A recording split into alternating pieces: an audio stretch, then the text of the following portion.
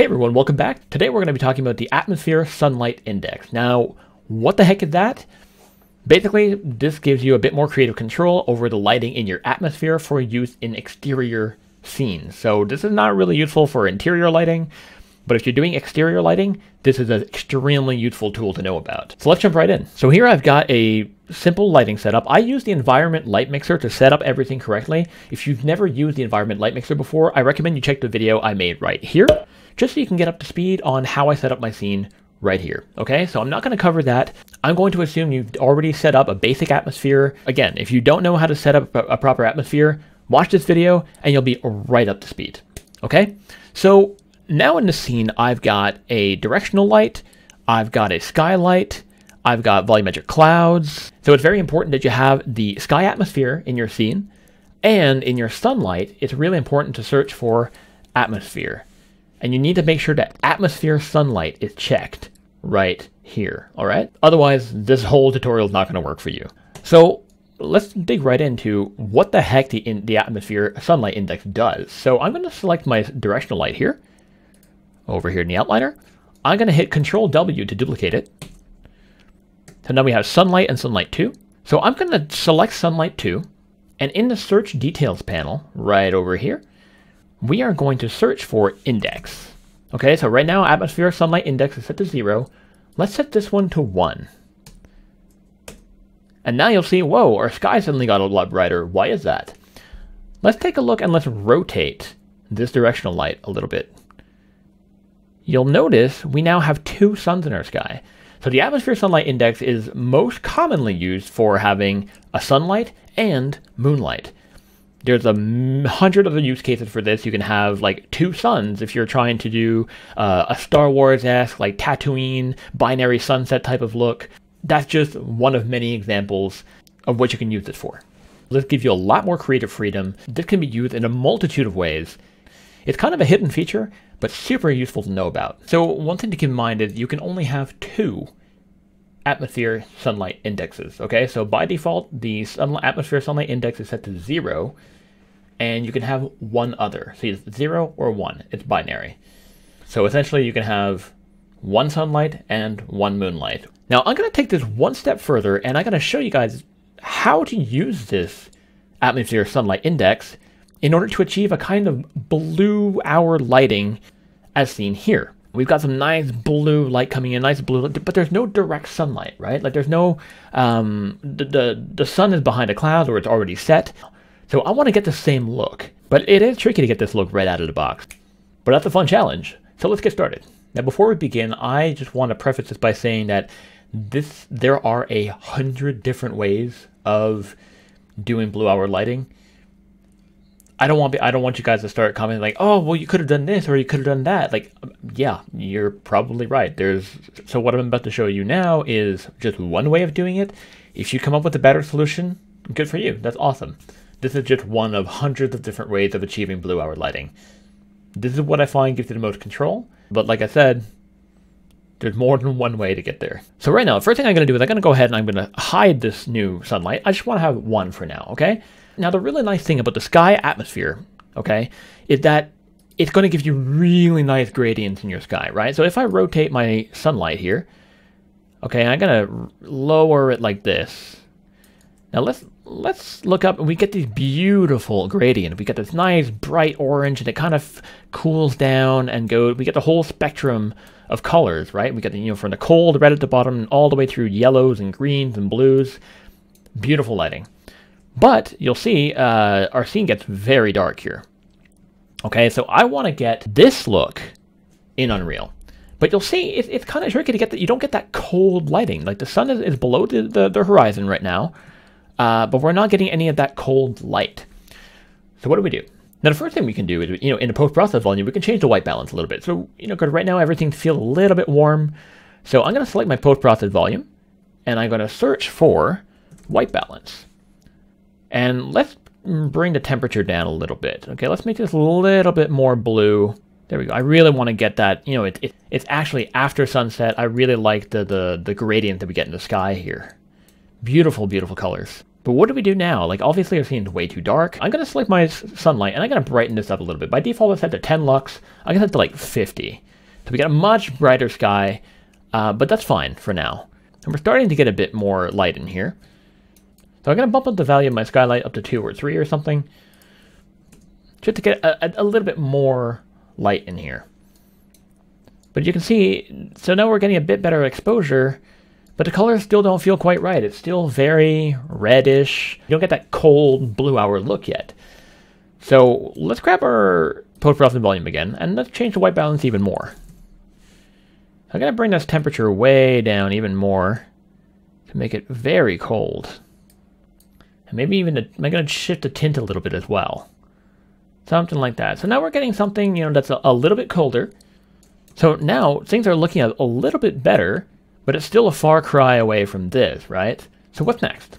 This is where we're going to start using the atmosphere sunlight index to kind of help us out, get a bit more directionality, get a bit more color in the scene, okay? So I got to go ahead and I got to unhide this second light up here, which is obviously the scene looks way bad. Now I'm going to select this. I got to change the name. I'm going to call this indirect light. And I'm going to rotate this all to the opposite side of my main sunlight. I'm going to rotate this indirect light here. I'm going to rotate it down a bit. But now you'll see, like, I don't actually want 2 directional lights hitting my scene, right? I only want light coming from one main direction, and this one is going to be mostly my indirect light. So what do we do? How do we make sure that it doesn't actually cast light? So select your indirect light here, your second directional light, and we're going to search for channel. By default, it's set to channel 0, and I'm going to uncheck it. So now, by unchecking channel 0, this new light, the second directional light, is not actually giving out any direct light, okay? But notice something. It's affecting our scene a lot. So here's what I'm going to do is I'm going to give this a very strong color. I'm going to make this like a very deep blue. Something like that. Okay? And now you'll see, like, whoa, we're starting to get somewhere here. Now, if I uncheck this, it goes from very, kind of almost warm to very bright and blue. And obviously this is way too bright. So I'm going to tone this down to maybe like an exposure of 5 lux. If I bring it to 0 and make it 5, 4, yeah, 4 seems pretty good. So you might be asking yourself, why the heck is a light that's not casting any light affecting my scene so drastically? Now the reason for that is because of this atmosphere sunlight index, okay? You'll see it's actually visible, but it's only affecting the atmosphere. It's not affecting your actual geode. It's not affecting the surface of the planet, so to speak, okay? And because our skylight is set to real-time capture, it's still capturing that bright thing in the sky and thus illuminating your scene accordingly. So I'm just going to exaggerate this thing real quick. I guess it's to 10, and let's see what happens when I rotate this the other way. Do you see pay attention to Manny right here, okay? When I rotate this, do you see how the light is affecting him? But it's soft indirect light. It's not direct sunlight. If I had set my channel back on, you'd have direct light. But this time it's only the indirect lighting that's affecting him and affecting the color of our sky atmosphere. So I'm just going to leave that here right now. Let's go ahead and take a look at our reference again. Now you'll see we're not quite there yet, but we're getting close. Now, of course, this image has been edited. It got some curve adjustment on it. It's got a very strong vignetting. But, the mood that we have in this image we're getting close to getting that in the scene. So I'm going to bring this brightness back down to 4 or something. There we go. So now, in order to bring our image a little bit closer to the reference, I'm going to go ahead and add some very strong vignetting here too. Normally I would do this in post, like in Photoshop or Resolve or whatever, but we can kind of preview the same look right here. So in a post-process volume, we're going to type vignetting, and I'm going to bring this real strong, something like that. Because looking at our reference here, the vignette is pretty strong. But now the main differences are mostly hue related, so I'm going to go ahead and adjust the white balance to just match it a little bit more closely. So I'm going to go to the post-process volume again. I'm going to type white balance. And let's tweak the temperature yet again. And maybe change the tint a little.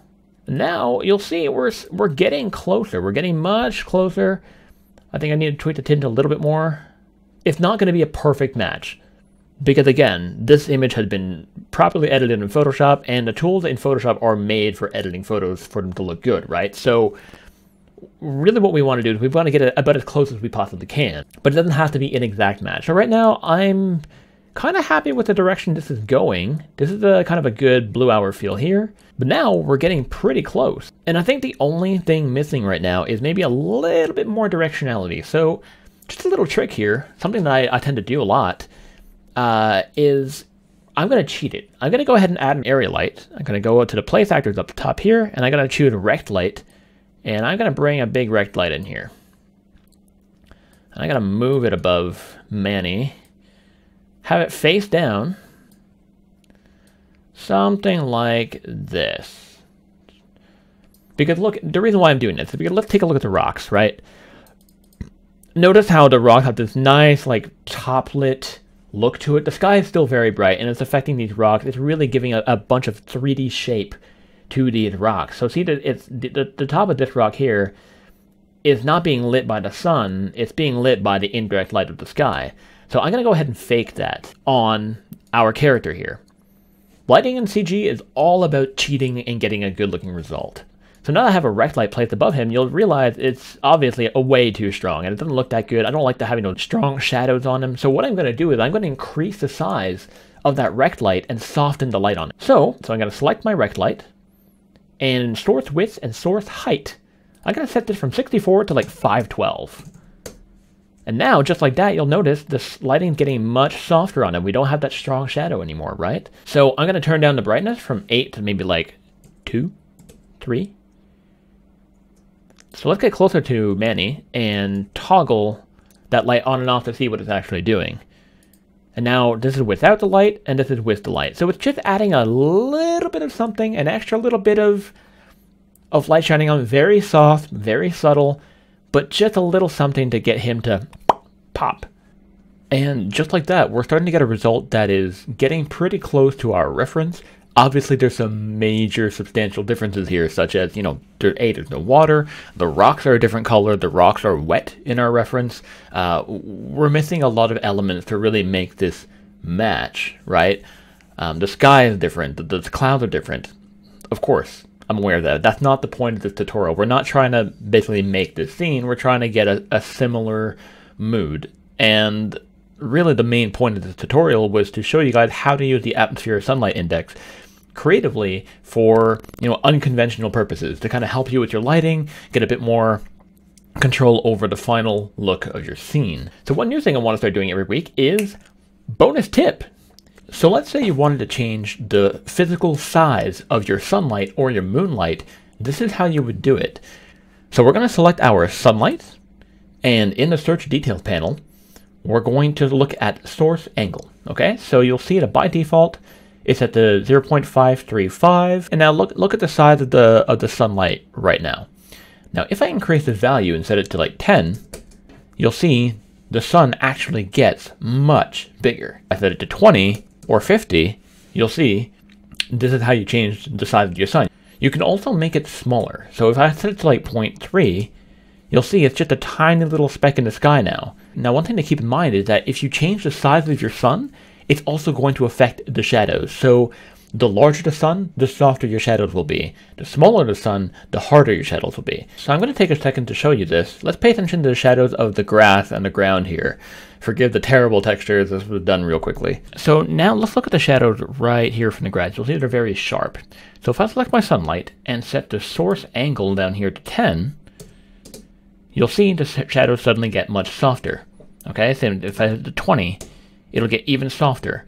If I set it back down to 0.2, you'll see everything gets really sharp again. So, like I said, the size of your sun directly contributes to how soft or hard your shadows will get. So I'm going to be going way more in depth on this topic in a new video that I'm working on that I'm really excited about, and I can't wait to show you guys. So hit that subscribe button so you don't miss it. It should be out in about a week, maybe 2. So stay tuned. That being said, that concludes this week's video. Thanks so much for watching, guys. Hit that like button if you haven't already, and I'll see you guys next week.